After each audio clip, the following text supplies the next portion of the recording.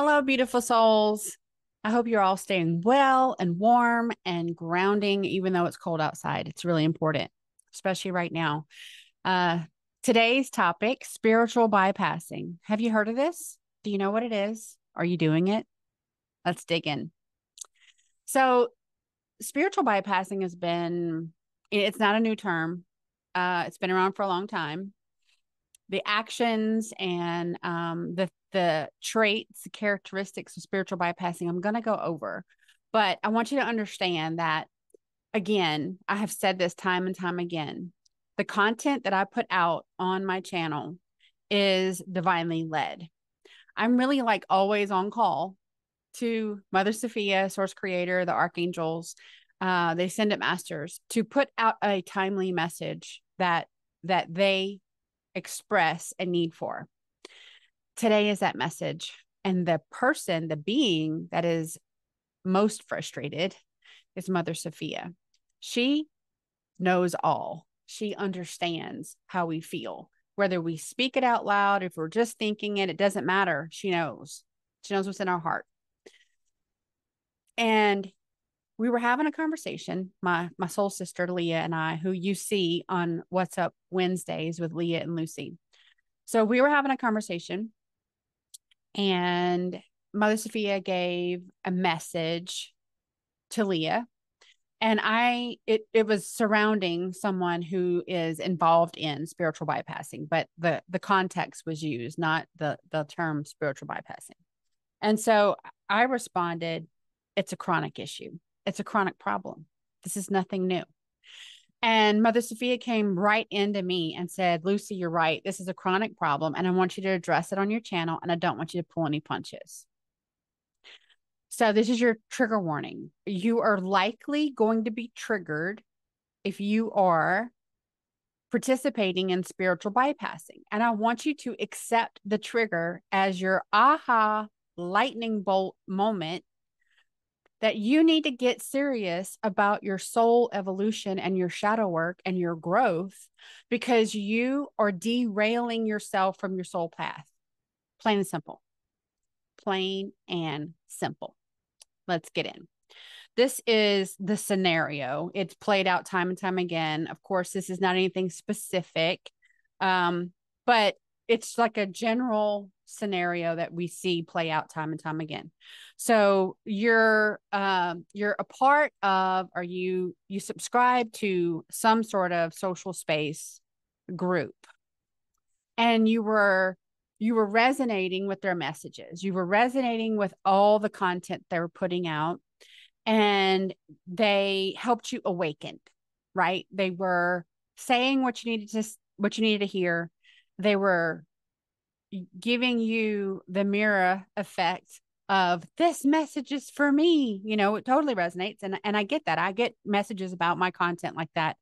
People have that aha moment when the message is for them. The frequency invites it in, and that's how it works. So you're cruising along. You think you're with this amazing social space, and it is, until it isn't. And that's unfortunately how it works. So you get into a message one day, maybe it's a video, maybe it's a post, whatever the context is, and something about that makes your internal being feel off.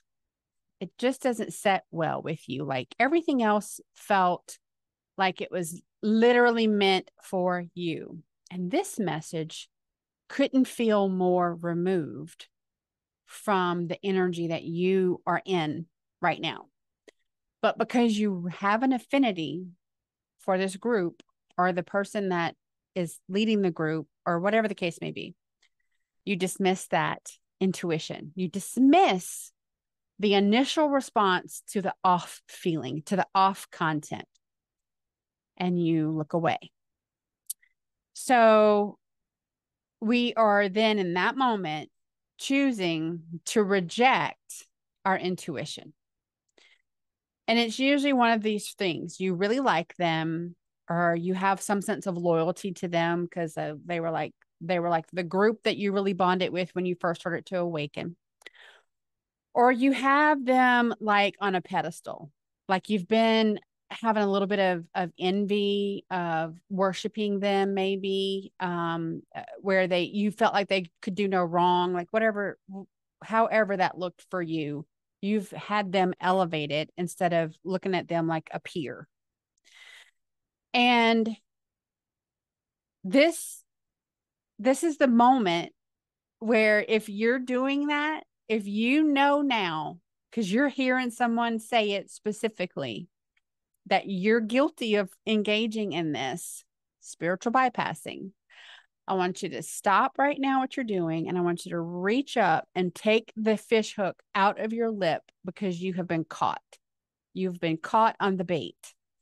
They reeled you in to then manipulate you and pull you off your soul path. And that is a malevolent energy at work there.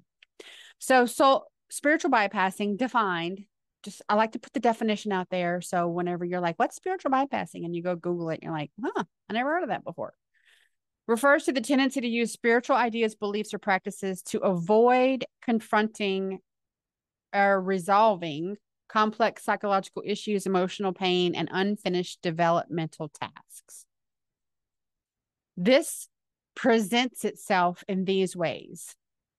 Avoidance. Spiritual bypassing involves sidestepping or denying the reality of difficult emotions, experiences, or situations rather than facing and working through them. OMG. I have seen this so many times. And the fact of the matter is,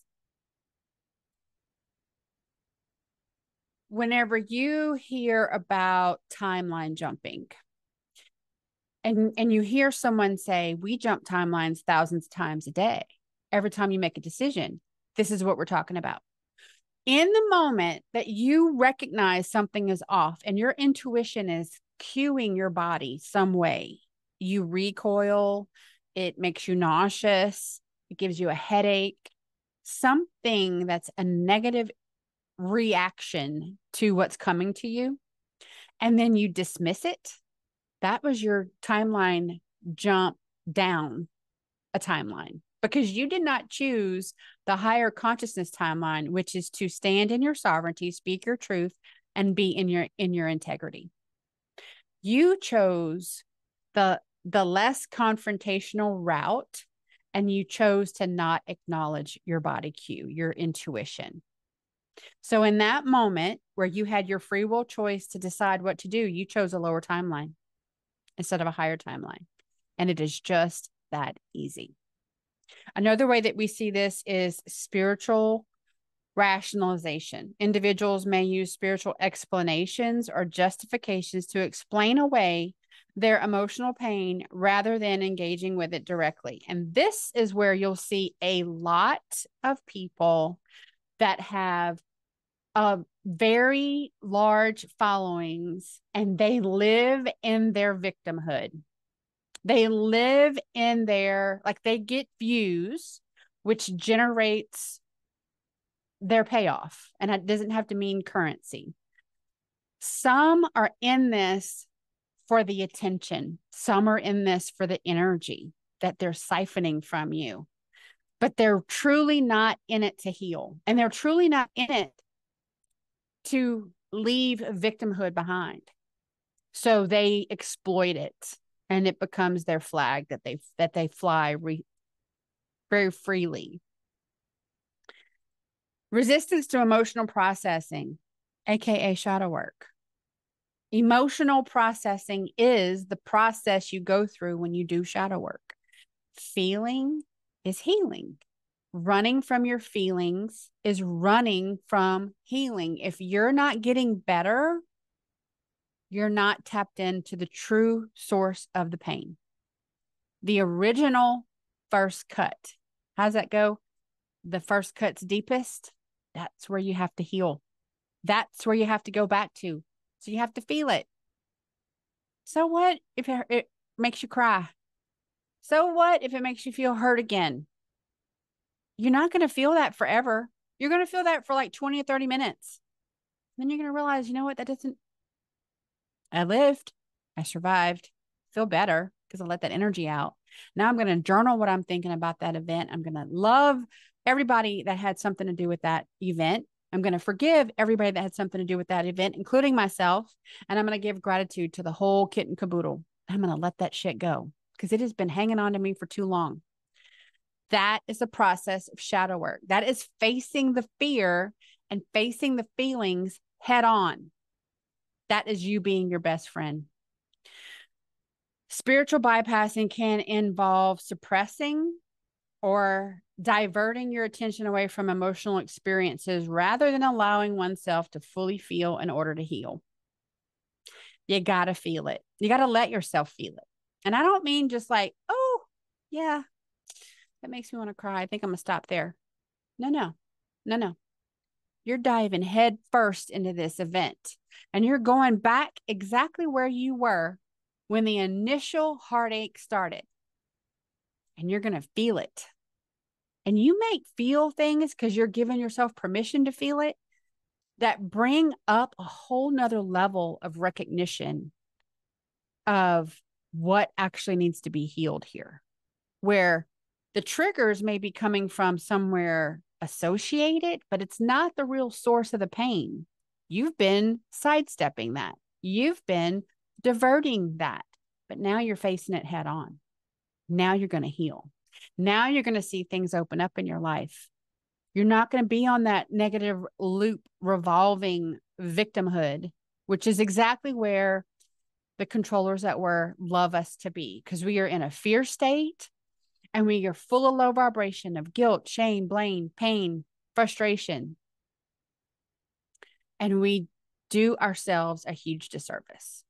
Usually no one is doing this to us because number one, no one can do your shadow work for you. Also, no one can stop you from doing your shadow work. It's all within you. I was really trying to not do this video again. I felt like we've talked about it, and we have.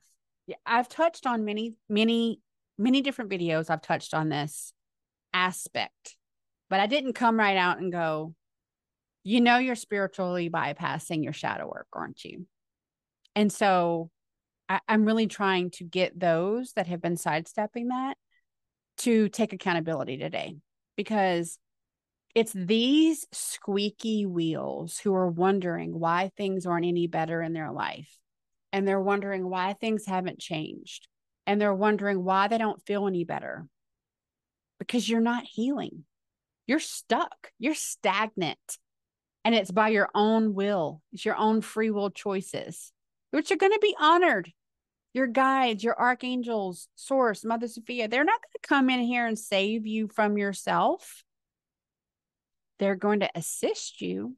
You have to, when you ask for clarity, when you ask for guidance, when you ask for assistance, they're not going to take you by the hand and lead you down the path. It's the other way around. You extend your hand to them and they extend a hand of compassion and they say, let's walk this walk together. It's not going to be fun, but we're going to get through it. Let's face this head on. But you have to take the first step. You have to love yourself enough to take the first step. So when we were talking about this being a chronic issue, I want to get into that a little bit. That's a chronic issue for the collective. We see it everywhere. We see it everywhere. When you are realizing that members of your vortex, and I say that like your inner circle, like your go-to crew, when you realize that you have ignored the signs that karmic beings in your vortex should have been let go a long time ago because it doesn't feel comfortable. You don't want to hurt somebody's feelings, or you don't want things to change to that extent. Take responsibility for that choice. You're choosing to keep karmic people in your life that are there to continually teach you karmic lessons. That means the chaos is not going to stop. It's going to actually escalate because the universe is going to want you to feel so much friction that you want to climb out of your skin because you have to be motivated to change your situation. If your situation is so frustrating and so uncomfortable and so much friction, it's up to you to change your situation. Remove the people in your life that are karmic and teaching you karmic lessons over and over again. How do you do that? You learn the freaking lesson. When you learn the lesson and you no longer buy into that, they drop away. They realize the game is up. They're not going to get energy from you anymore. They're not going to bypass you anymore. They're not going to derail you anymore. And they're going to move on to something else. And their point in time in your life is over with. You've learned the lesson. When you move that being out, you make room for the frequency connected light beings to come in and shower you with all the positive high vibrations of love, kindness, compassion, empathy, respect, forgiveness, gratitude. If that's what you truly want in life, you got to clean up your mess that you've made.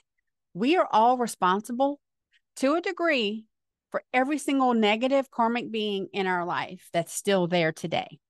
If you have not learned the lesson that they've been trying to show you repeatedly, you keep making excuses for them, or you keep bypassing the cues that your body is telling you to get rid of them, it is only your fault. And I don't mean to say it's your fault, but it truly is. You have a choice. And if you're not making that choice, don't look to anybody else to fix it for you, because it's not for anyone else to fix. You have to do it yourself. Mother Sophia is very clear about this. We are called right now to be our own best friend, self-compassion, self-love, self-respect, self-healing. When we do that for ourselves, number one, we're setting a hell of an example for everybody else. And we raise the frequency of our own core energy, which helps all the beings around us find their own place. So you're not saving people because you're actively going over there and telling them what to do, even though you're not doing it for yourself. No. You're saving people because you're saving yourself, right? You have to work on yourself first and completely and fully heal. LFG, love, forgiveness, and gratitude to all parties involved. If you're not doing that, you have to stop with the I need to save everybody mentality. You got to save yourself. You can't give what you don't have. If you haven't given yourself love and compassion and healing and kindness, what are you actually giving someone else? Vapors. It's false. There's no energy behind it because you don't have it to give, because you haven't given it to yourself. You have to be true and authentic. Stand in your truth. Stand in your sovereignty. These are not new messages. This is just a more direct message because people are bypassing the message. Stop the insanity. Stop doing the same things you've been doing your entire freaking life that has caused all these karmic beings to flock to you to try to get you to wake up. Take accountability of who they are. Understand what you're working with. How many of these people in your vortex don't even have a soul? And you're wanting to risk your entire soul path to save them? Number one, it's not for you to save them or anyone.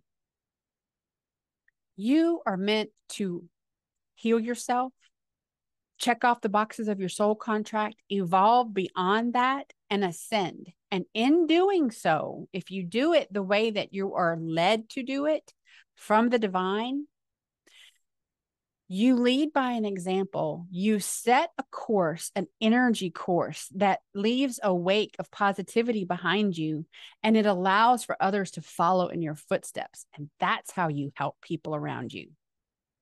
That's how you help them. You help them by showing them how to help themselves. And then they show somebody else how to help themselves. And somebody else down the street goes, you know what? What's changed about you? Like, this is a whole new vibe I'm getting from you. What's changed? And you speak your truth. And you go, you know what? I realized that I had all these chaos makers coming into my vortex because I was being resistant to the messages. I was being resistant to the lesson. But not anymore. I'm really keen now. I've done the work. I've gone back. I can recognize it in myself before I recognize it in anybody else. When I catch myself being judgmental, I catch it and I go, nope, that's low vibrational. I don't mean to do that. LFG the whole situation. When I catch myself projecting my own fear onto someone else's situation, I have to stop and realize that fear in me needs to be addressed. I need to go back and realize why I even have that fear, because fear is false evidence appearing real. Fear is an illusion, just like death. When you fear something, the best thing to do is face it head on, because it will crumble. It will crumble. If you aren't actually doing what is in your highest and best good for you every single moment that you have free will choices come your way, and you really are called to check into your higher self in a space of neutrality. If you're not neutral, then you ask someone who is this in my highest and best good to do this? Very rarely do we have anything come up in our day-to-day life that we have to make a decision right now. Most of the time we have a moment, and you take that moment and you are working smarter, not harder, right? So you just reach out to phone a friend that's had a QET session. Can you check and see if this is in my highest and best good? It may be something you've been doing every single day of your freaking life. And so it just comes natural to you. And all of a sudden today, it feels way more uphill than it's ever felt before. As the universe telling you, you've outgrown that habit. It no longer serves your highest and best good. You're confirming what you feel with someone else who's not emotionally attached to this habit. And they come back and go, I get it. It's not in your highest and best good. Then let it go. Take the steps to let that go. The more you clear out non-serving ways, AKA bad habits, the more room you have for the frequency matched ways, habits, new habits to form. If you make more room in your schedule, in your life, for things that serve your highest and best good, you are further aligning to your soul path along your ascension track with your soul contract to the divine. And that's the name of the game. None of us are perfect. None of us have this figured out 100%. We are all just trying to help each other along as best we can. But this is a chronic issue. If you have battled this and got on top of it, what we are called to do is call each other on our crap. Stand in your sovereignty. Do it lovingly. But, say something. I've seen you spin your wheels about this event, this person, this place for far too long. Let's just call it what it is. You've outgrown it. This person taught you these valuable lessons. Let's let LFG this entire situation and let it go, because it's not serving you. It's actually a disservice to you. If you are feeling overwhelmed in everything that's happened right now, I want you to understand that spiritual bypassing is not your friend. Putting off your shadow work doesn't make it go away. It keeps coming back around, and the universe is going to keep showing you in bigger and bigger ways. Is that what you want? Like, literally, is that what you want? You want the fire to get bigger? Let's put out these dumpster fires. Let's face our fear. Let's accept that we should change, because what we've been doing is for the person we used to be, and we're no longer that energy body. We have evolved. Accept with clarity and gratitude the assistance from your spirit team, and make the changes you need to make to align fully with the divine. And that means you got to face your fears. You got to do your shadow work. You got to get your journaling done. You got to LFG everything and everyone that has anything to do with a painful event in your life that you soul contracted. I hope this message finds you well. Check out my Rumble channel for the latest Can't Make This Shit Up. Those videos are just cracking me up, and they're very cathartic, and I'm enjoying making them. I hope you are too. Drop a comment below if you're struggling, if you have questions. Definitely check out violetlotusenergy.com. That is our site. We have lots of offerings from many beautiful divine feminine ascendant masters, divine masculine ascendant masters, and overall the archangels that are always there for us When we're ready to take a step, they hold our hand. Have a great day.